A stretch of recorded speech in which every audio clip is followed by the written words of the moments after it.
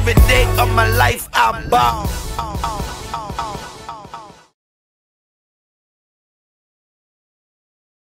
They go straight to it with me. It's like, can you have my babies? Or crazy stuff like that. I'm like, okay. There's definitely been some like naked women showing up to my room. Actually, there was seriously no shoes, no nothing, like just completely naked at my door. That was interesting. I don't know. I have no idea. They might have. Yeah.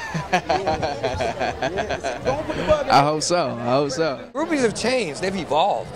Really? Groupies just used to want to be involved and around. Now they're ambitious. Explain. There's really nothing to explain. Y'all know what I'm talking about.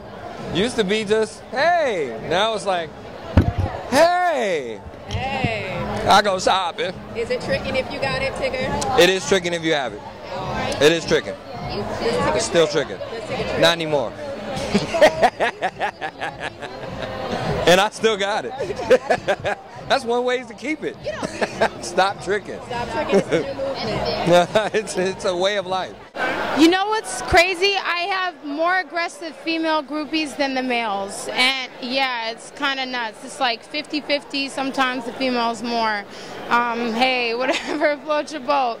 But yeah, the thirst is real. I'll just say that. When I was in Baltimore on Scream Tour last year, a girl jumped on stage and she like jumped on my back. So yeah, it's crazy. No, spill out. What'd you say? I didn't even have time. I was performing. I was in the middle of my performance and she just jumped on my back. And you know, security got her off and stuff. So it was cool. Baller alert. Now every day of my life I ball.